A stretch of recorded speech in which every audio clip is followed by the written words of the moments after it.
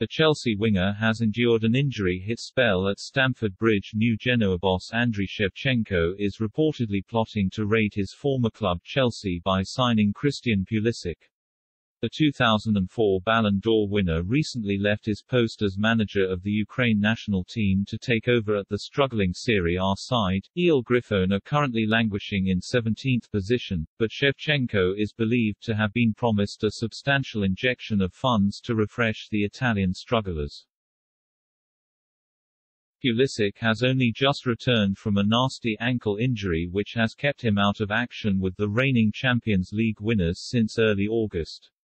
His 5-minute cameo in Thomas Tuchel's side's 1-1 home draw against Burnley was his first Premier League appearance since the opening day of the season, where he found the net in a 3-0 home win against Crystal Palace. However, reports from Sicolo 19 via The Sun have claimed the former Borussia Dortmund star is being courted by Shevchenko. Pulisic signed for the Blues from the German Giants in an enormous deal worth a staggering £58 million in January 2019. While he remained at the Signal Iduna Park for the remainder of that season, he arrived at Stamford Bridge during Frank Lampard's first season as Chelsea manager.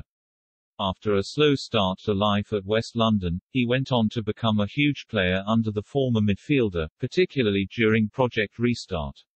When Premier League football returned after the first coronavirus lockdown, Pulisic went on a staggering run where he contributed 4 goals and 4 assists in 9 league appearances.